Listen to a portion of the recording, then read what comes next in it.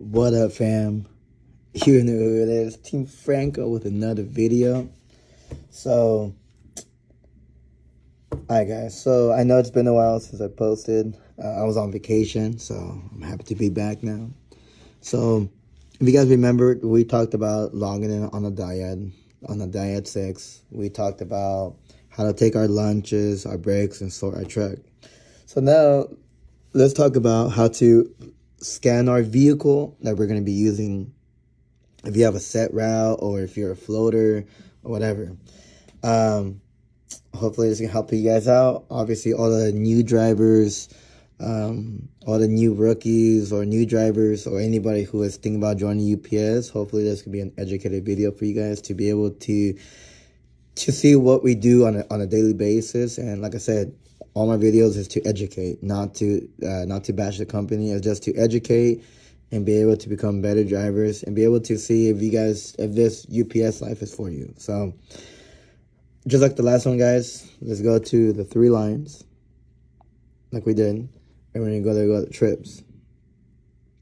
So obviously I made up just a random track number and all that. So let's go right here. So let's start with here. We're gonna start with the vehicle number. So you have 2 ways to enter your vehicle number. You can scan it. There's a barcode where on each vehicle where your cup holder is. That's where you scan your barcode. Or the second method that we do is we type it in manually. I recommend just scanning it, right? Okay. So this one is wash.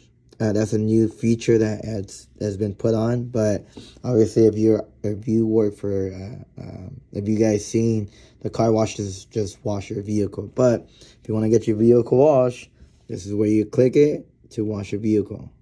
So don't forget that. Departing building. So when you start your day, guys, obviously you leave in the morning. Obviously, once you pass the sensor that the gate has, or the wheels touch the pavement, or whatever you want to look at it, that's when your departing time starts. Your miles, don't worry about the load. That doesn't really matter too much. The fuel doesn't really matter too much. The trailer matters a little bit if you're pulling the trailer. I'll show you how to do that. And then also returning to building. So this is a tricky one, guys. So when you're coming back to the building, the returning building, you got to manually do it. Okay, you got to click it, and it tells you what time you got in and all that. I just made one up. It doesn't matter. But I've noticed that when you pass the gate, whatever you're coming in, whatever gate you use to go back into the hub, I've noticed that doesn't really doesn't let you know at your back and all that. So you got to do it manually. Once you parked your vehicle where it goes, you manually put it back in. Obviously, put back your miles and the unload. Don't worry about that. This part here, total miles, will be the total miles that you use to go in whatever miles you drove, right? Like I said, I just made up one and all that. So now let's go to trailers, guys. So if you're pulling a trailer, any TP60 or I think that's what it's called, TB60 or PT60, something like that. This is where you're gonna add it. See, add a trailer below. Where you go is that you scan the trailer, and you put the same thing. You put the number, and that's it. And then you save it, and it goes into your board that you're pulling the trailer, and obviously they know that you're pulling the trailer as well if it's part of your route, or if not, they're making you go do something else. It's all that. So now let's just say if they send you back out for a trip number 2, then you just go to this one. You +1, and it says, are you sure you want to create a new trip? And you'll be able to manifest and to create your current trip. So you say, yeah. So there you guys go. On this part on top will be trip 2. Obviously, your first trip, it's already implemented.